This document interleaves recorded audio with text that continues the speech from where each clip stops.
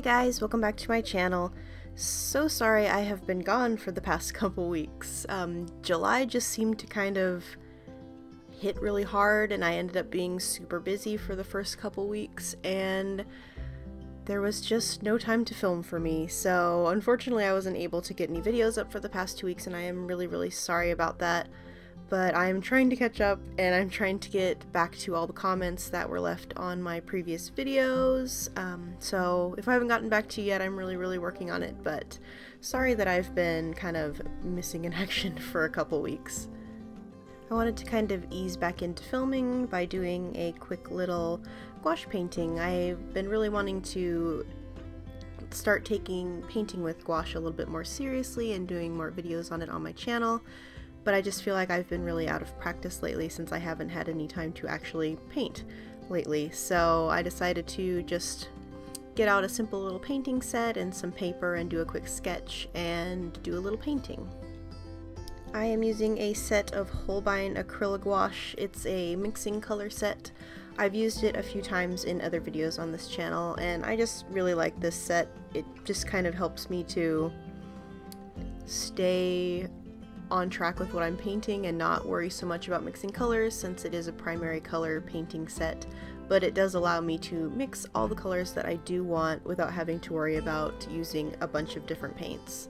This is a sketch that I pulled out of one of my Canson XL mixed media sketchbooks that I really liked and wanted to color it. I wanted to do it in watercolor originally, but then I figured that since I'm wanting to do a little bit more gouache work, I would try and see if I could do this one in gouache, and I'm relatively pleased with how it came out. Wasn't quite sure what color scheme I was going for, so I just thought I would just sit down and just start painting and see what happened, and I'm pretty happy with how this came out. It turned out a little bit more vibrant and pastel than the stuff that I've been working on lately. I tend to like more muted colors, as you guys know, but I think that this turned out pretty cute because it's very colorful and happy and it is a bit different from what I've been working on, so I am pleased with it. And as I already said, I'm trying to get in some more practice using gouache since I just feel like I know how to use the medium, but I can never quite get the medium to work the way I want it to, or the way I see other artists that I really admire using gouache get it to work for them, if that makes sense. I know that one of the issues that I'm having with using gouache is that I don't use enough paint because it's such a similar medium to watercolor and you don't really use that much paint when you're painting with watercolor. So something I'm working on is trying to kind of force myself to use more paint instead of using more water. I need to put more paint on the paper instead, and I think that that would make my experience using gouache a lot easier.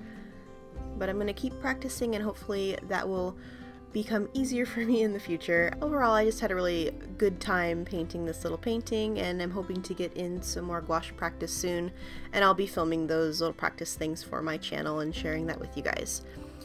Anywho, I will be back to my regular schedule next week. I will have I do believe I'm planning on doing my next anatomy video next week, so look forward to that because I've been getting questions about it. Anywho, thank you guys so much for watching and I will see you next week. Bye!